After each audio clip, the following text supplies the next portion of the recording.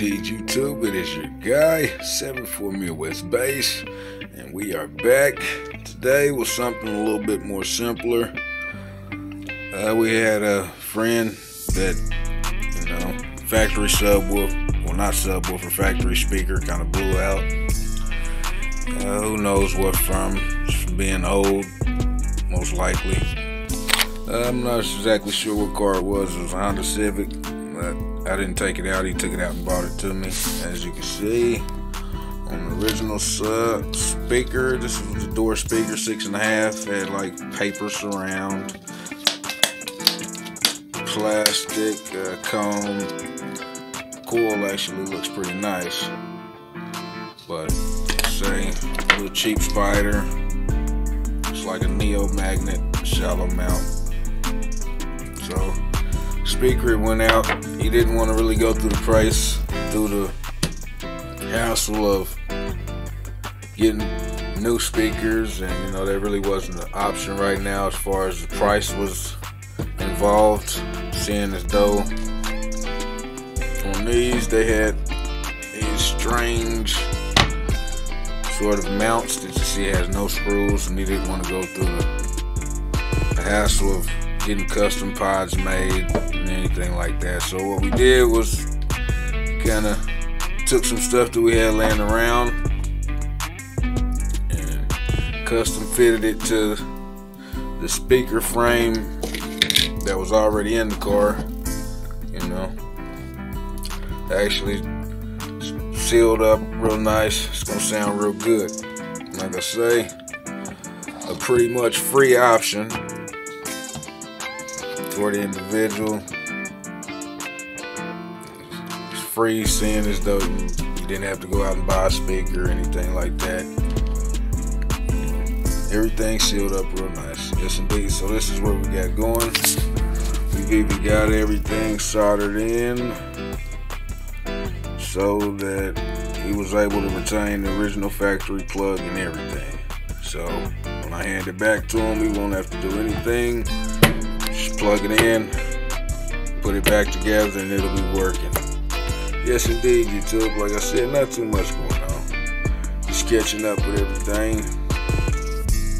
This is what we got going for today. Like I said, just a real quick little project for anybody that might have something similar to this, where even if you do go get brand new speakers, you're gonna have to either custom fit it or do some kind of custom work to make it fit in there right. Whether you use the same bracket like I did, which is actually the subwoofer itself was made into the bracket, or CNC customize, make one, or 3D print one, or however you do it. Like I say, this is the most efficient, inexpensive way to get the job done. Yes indeed, YouTube, it's your guy. Also, catch updates for anybody that's wondering about the MTX Thunder 6010s that we had in the 2020 build in old blue. They have been sold. Also, the American Bass XO10s that we had in old blue for the 2021 build have been sold. Yes indeed. So that lets you know that for 2022, yes indeed, the third year in a row, we are rebuilding old blue. Yes indeed.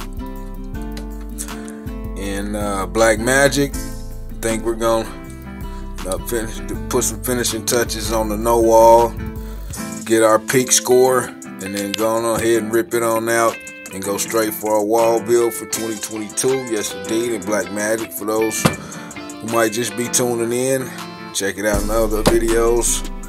The bass fan, formerly known as Black Magic, the Bass Monster, 4 American Bass XFL 15s on 1 Stetson 8K right now, soon to be on 2 Stetson 8K, 16,000 watts. That's Black Magic.